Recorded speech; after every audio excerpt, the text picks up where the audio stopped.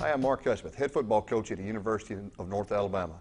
Today I want to share with you our jet sweep series and also all the complements that we use off the jet sweep to attack defensive pursuit. It's been a great complement to our offense and also has been a big part of helping lead our offense to average over 33 points in the last 5 years. It's a really simple system, I feel like, that can help you, and there's a lot of things that you can do off of it. And on top of that, our players love running it. It's great to get guys involved in the scheme, and it's also a great way to get your best players' hands on the football. So sit back and let's see if we can learn something. Here I want to go over our offensive alignments real quick before we get into the jet sweep play. Our offensive splits across the board are 24 inches across the board. Our quarterback's heels are at 6 yards. Superback's heels are at 6 yards. Our wide receivers, if the ball is in the middle, are on the numbers. The outside receivers are on the numbers. Our inside receivers are splitting the difference between the outside receiver and the tackle. Our offensive line rules are pretty simple on the jet sweep. If you're covered, you're going to stretch reach. If you're uncovered, you're going to stretch overtake.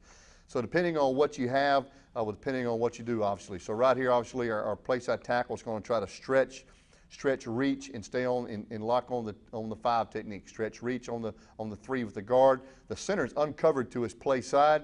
So now he's going to try to stretch overtake. So he's going to work and make sure the 3 doesn't come under. And if he can, he'll overtake the 3 and rub the play side guard up the backer if he can get off. If the 3 techniques get too wide, then the center obviously is going to climb and try to get flat, take an angle to be able to get a piece of the linebacker.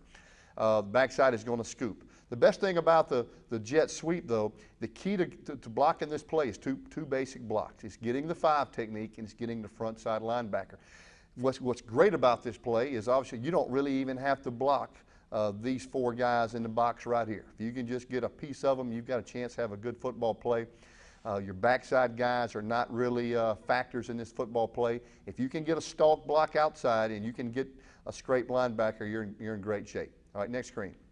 All right, the jet sweep skill rules. Now, a lot of people used to run the jet sweep obviously under center. And the receiver would come in motion, full speed, and the quarterback would pivot and give him the football, and he would try to, circle the defense.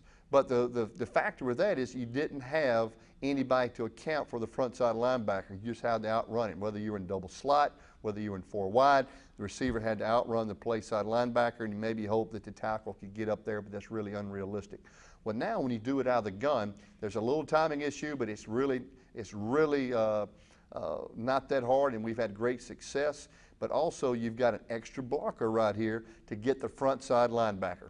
So in essence, both outside receivers are going to stalk and get outside leverage to the play side.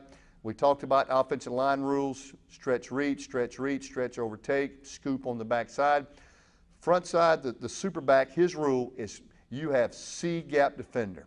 So right here, he is the C-gap defender. So I'm going to make sure that he does not shoot upfield or get too wide where the tackle can't get him. I hope my tackle's going to get a good enough piece to where the superback can get the play side linebacker, who eventually is going to become a C-gap player also.